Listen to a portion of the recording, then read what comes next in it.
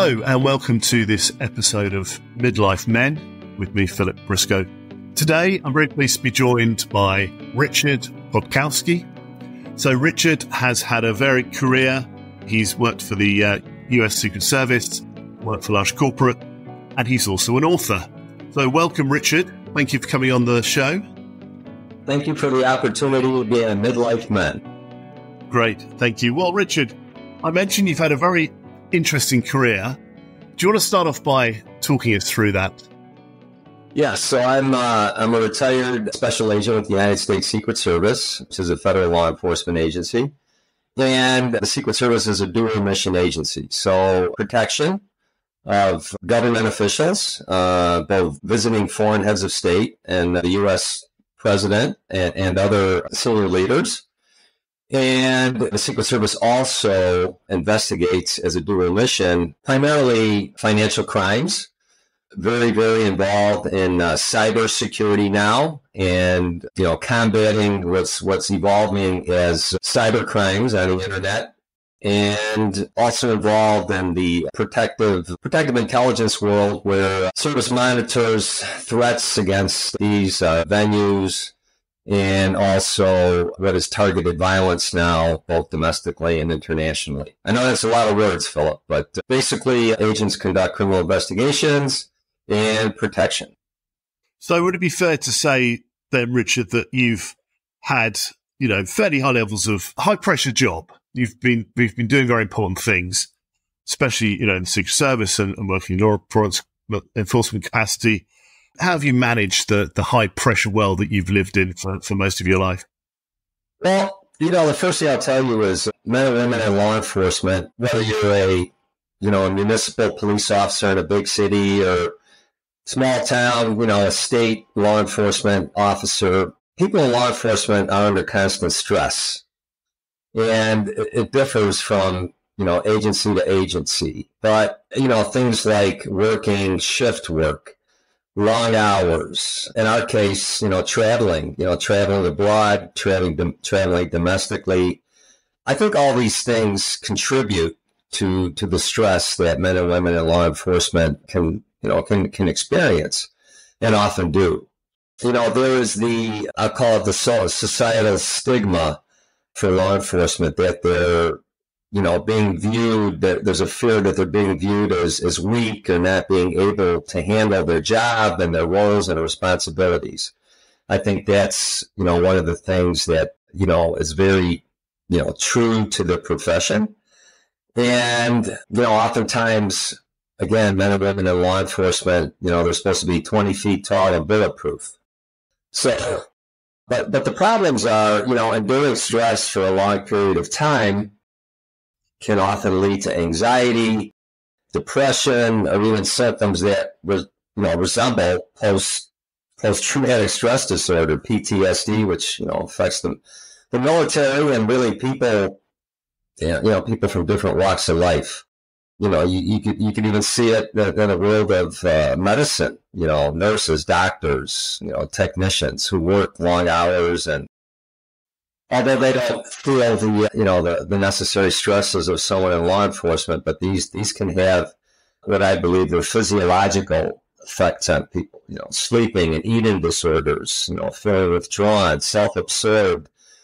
Oftentimes maybe even leading to irritability. In your personal relationships, and even in the world of your professional associations as well. So in the world, tough world of law enforcement, you've already said you're expected to be, able to take on a lot of pressure, taking a lot of things. So would you say that generally, there's support if you want to discuss or talk about some of these, talk about stress and some of the problems associated with the job? Is there a stigma against doing that? Or is it pretty open and supportive? So, my career spanned the 1980s, the 1990s, and into the early 2000s. And I would say in my era, employee assistance programs were just starting and evolving. And I think that, I'll just, comment on my experience. Well, I think, first of all, that EAP programs, both in the private sector and the public sector, are wonderful resources. And in the early days, if you engaged with EAP resources, whether it was just a counselor, maybe the provision of social services, as an ancillary resource, from, people outside the mental health world, even just, doctors that would look at, things like diet, your diet, nutrition, stress management, sleeplessness, those issues. I think that at that, as EAP evolved, there was a societal stigma that you could not handle the stresses of your job, which then would indicate that, hey, you know what? Maybe you're not cut out for this line of work. And I think that, early on, there was a lot of reluctance for men and women to get into EAP support programs until, I would say now, it's not looked upon that way. I think, people who engaged in outside help, let's call it, there was the whole confidentiality piece. There should be confidentiality about your engagement with these resources. And I think overall, based on what I hear, what I see, now I'm not active duty law enforcement anymore, but I don't think the societal stigma is as prevalent as it was in the past. At least that's my opinion. And when we talked before, you talked about the kind of rubber gun syndrome.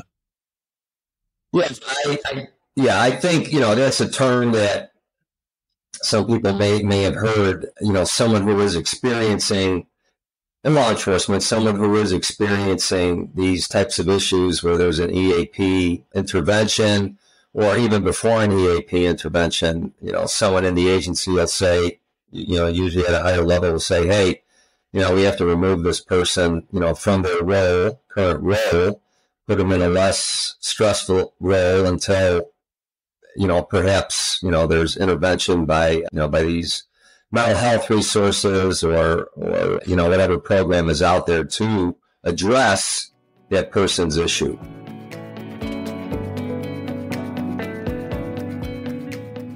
So what happens then when, you don't necessarily feel you can share your mental health pressures?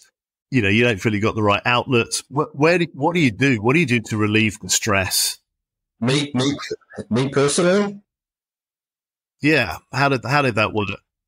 Well, so one of the things that works for me and is almost a daily routine for me is fitness. I follow a pretty regimented fitness program. And I will say that at my age, which is the shady side of 60, let's say, the fitness for me is I think my primary outlet for stress and anxiety. I would consider myself a type A personality, an overachiever. My mind works in creative ways these days, and fitness is my first. I love to ride my bicycle. I have a road bike. I live in Southern California, the Los Angeles area. There's a lot of opportunities to ride my bike in different locations, and I take full advantage of it. The other thing for me is I write. I'm a writer, debut author. And I also have a unique interest, and that's making Christmas ornaments. I make a Christmas ornament every year for about the last 20 years. And what it helps me do is it's a project, and I have to plan it. Some of these take me 3 months, to make. And it makes me focus, and it makes me focus on something other than, the stresses of everyday life. And I was doing this, even when I was, ending my law enforcement career. So I think for me, I look for diversions. And even in retirement, I worked in corporate security. I've done strategic security consulting, some private executive protection. And I just find that for me, stepping away from the pressures that I experienced in law enforcement and even in private sector security, just gave me, a different perspective other than living, but oftentimes law enforcement officers do. They live it 24/7 and can't touch. And I guess this is where, poor relationships with alcohol and other sorts of, release mechanisms comes into play as a stress reliever. Yes. So, alcohol consumption, excessive consumption, can sometimes be a release for people in law enforcement and other professions. And what it does is sometimes or oftentimes it's an ability to fit in with your peer group. If you spend a lot of time with your colleagues, there's almost like a brotherhood or sisterhood, because you're all living the same life and the same stresses. And, that engagement with alcohol as a release can often lead to, problematic, drinking behaviors, habits. But, alcohol could be viewed as a coping mechanism, I think, for people, that have these professional anxieties.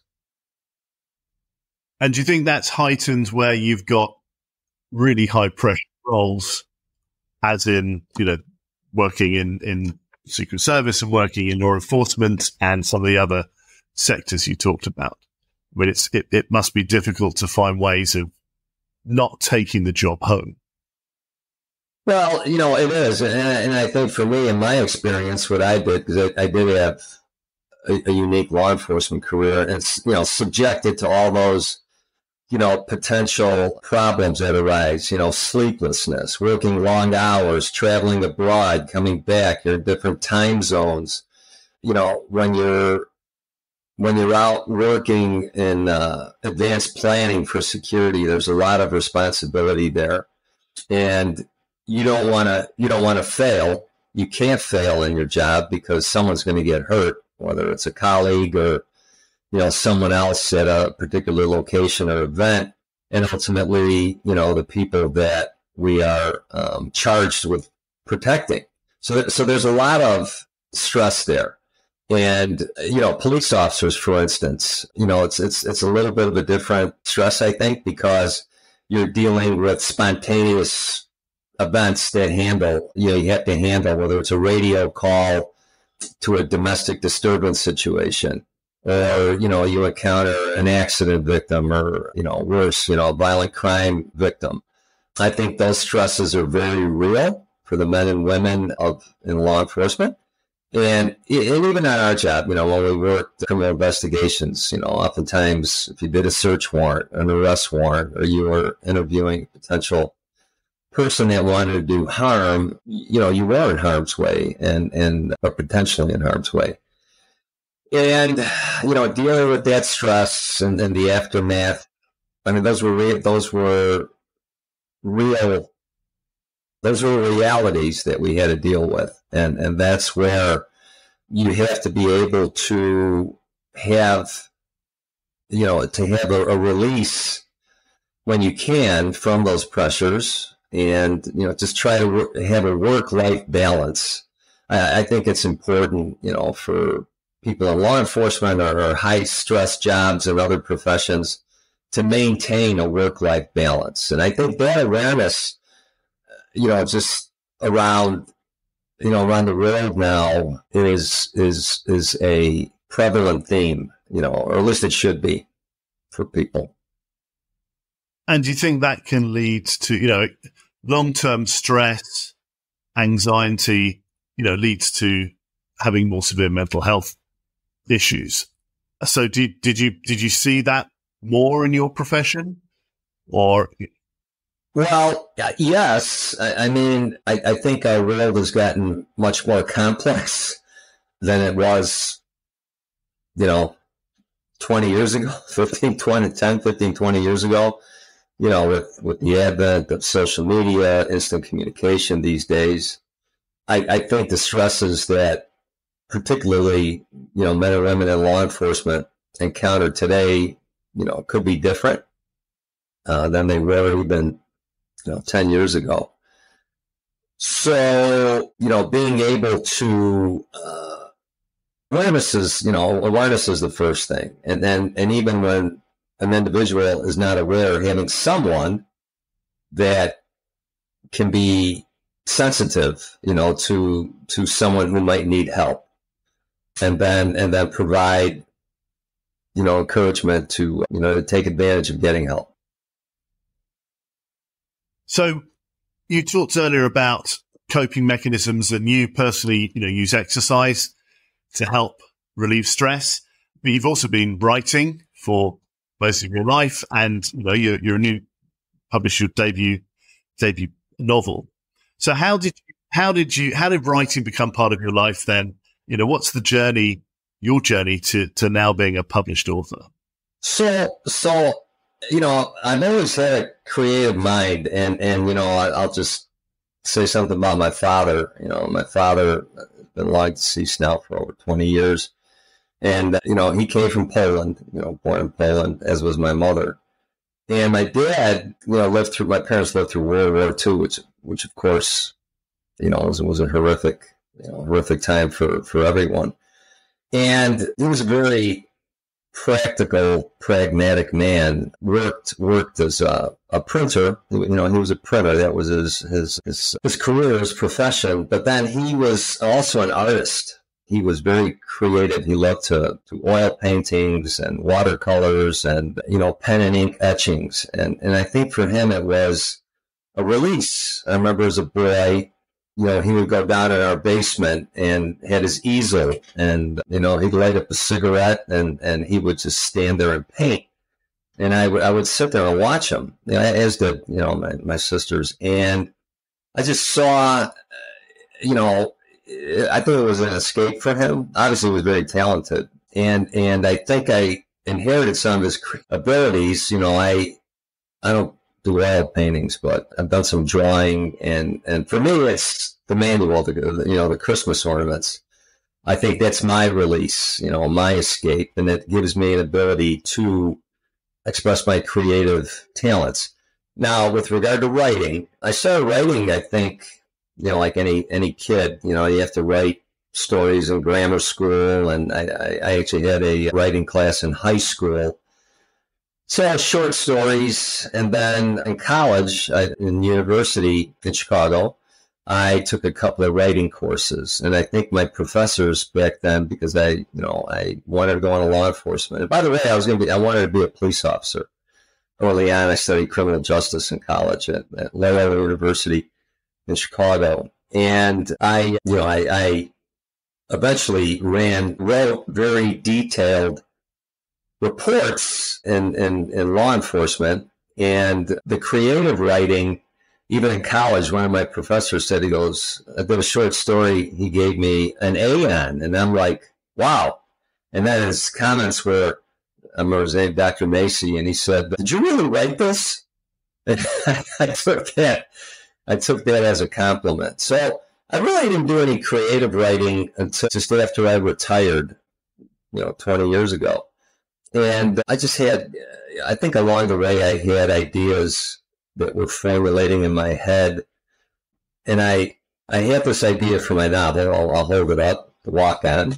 See my name. You can see a couple of images there. That's my protagonist, Mike the Steel Man Stolowski. And he's carrying a football helmet. And this is downtown Chicago. He's walking along the lakefront, along an area they call Oak Street Beach. And this young lady, as a part of the story, very prominent, and her name was Kim. And that's all I'll tell you. But this is a story of redemption, personal redemption for this person. And it involves romance, tragedy, some lighthearted moments. I just got a 5-star review, so I'm happy about that. But for me, this story popped into my head and began really, really engaging it out of my thought 2007, so over 16 years ago. And that was at a time when professional athletes, especially in the world of professional football, seemed to be stories appearing in the media, some athletes making some very poor choices. And it gave me the impetus for this story. And I just built characters, real life characters based in the city that I grew up in. And I was told, by people that are accomplished authors said, hey, write what you know. So I wrote what I know. And it took me, it was a journey. I was raising, 2 kids, working full time, in my other private sector jobs. And I would often write late at night, sometimes early in the morning, or catch as catch can. And it took me a long time. I walked away from it for 3 years, and then decided to finish it when I had an opportunity. Kids went away to college, and was fortunate, to have a publisher believe in the story, and then the debut novel came out this past February. Now, in the interim, I have also written some short stories. I wrote another story completely opposite of this novel, and it's a Christmas romantic comedy titled Operation Santa Bear. And it's about a police officer and a nurse, and pretty formulaic romantic comedy that I'm hoping to, to push to the next level. And then I'm also working on a crime story now, and it's kind of loosely based on my experiences as a task force supervisor in the Secret Service, where I worked with other law enforcement agencies, federal, state, and local law enforcement agencies. We're mission-oriented, and we're some pretty complex criminal investigations. So I guess writing for me has evolved into what is a passion now, and I intend to continue to write as time allows. And it seems like my creative juices are really, boiling up now, and I opened up Pandora's box. So let's see where it goes from here. And how much you said, you should write what you know. Well, the advice was to write what you know. How much of you is in the protagonist in the Walkman? Okay. So as I tell people, there's some of my DNA in my protagonist, and I don't want to give the story away, but my character works in a high pressure, as a professional athlete, constant media scrutiny, good and bad, uses alcohol and, banned substances, let's say, to maintain his level of play, late in his career. So he's subjected to the trials and tribulations and stresses, anxiety of being a professional athlete, as well as, the physical toll it takes on one's body. So I guess in a roundabout manner, what I'm trying to say, Philip, instead of telling the time I'm building the clock here, but yeah, there's some of my DNA, and there's a lot of, in writing what I know, I tried to put my character, other characters, and experiences and locations that I know well. Did you find it a kind of cathartic experience writing the novel? I would say yes. Yes, on several fronts. I incorporated things like my protagonist's father is from Europe, from Poland, obviously. He's got a Polish last name, Stolowski. Blue-collar kid, grew up in the steel mill areas of Chicago. Steel mill area where steel was produced, and a lot of immigrants actually worked there, from the mid-1800s until, I'd say, the late 1970s, when the mills shut down. Very tight-knit neighborhood. But as far as catharsis, obviously this story popped into my head, and the overall theme of personal redemption, and I framed it. I framed the story around a professional athlete who was subjected to all these stresses and anxieties, physical manifestations, and I think it was cathartic for me. I think I had a story inside I had to tell, and this is what came out. So, what advice would you have, based on your experience, to people listening to this podcast they're working in high pressure environments, struggling to cope with, the associated stress, maybe starting to have an impact on their mental health. What advice would you give them based on your experience? What should they do? Well, I think the overall comment that I have there is people oftentimes around you can see things that you don't, and understand that you're being affected by, whatever it is. It could be alcohol, it could be the use of illicit drugs, it could be you being withdrawn, you're not the same that you were or should be. And oftentimes it's family members or close friends or professional associates, supervisors, etc. And I think that what I would advise, people in the situation is, if somebody tells you that you need help or you need some type of intervention, some type of support, you should internalize it. But sometimes people don't know that they need help. But I would encourage everyone that if there are warning signs that someone's telling you about, the other thing I'll comment on there that I haven't, you should take advantage of it, I guess is what I'm trying to say.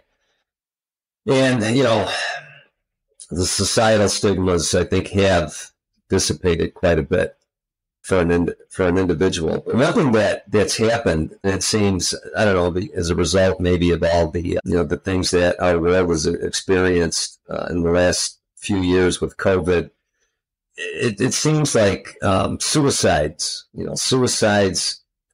at least I've seen in the world of law enforcement, especially with those men and women that experience the more concerning side, the violent crime, the, people that themselves might need, mental health support. This can lead, to the individual in law enforcement to not be able to cope. And you do see, I don't want to quote statistics because I'm not that well informed, but there is open source information out there, about, suicide being a concern, for men and women in law enforcement, potential concern. And the fact that intervention and support is out there. And these individuals should heed the warning signs and take advantage of getting help, which most often is the answer that someone may need. Thank you, Richard. Thank you for joining us today. Thanks for telling us about your career. Great to hear about your book, and hopefully we'll see more to come. I have an author's website. It's richardpodkowski.com. If anyone is interested in reading about the reviews which I'm getting and learn a little bit more about myself, the book is also available for purchase through the website. It's on Amazon, Barnes & Noble Books, a couple other platforms. Thank you. Thank you for joining me for this episode of Midlife Men, where my guest has been Richard Podkowski. If you want to find out more about Richard, you can visit his website, richardpodkowski.com, where you can also buy his debut novel, The Walk On, or you can also buy it through most online retailers, and we'll put the links on the website.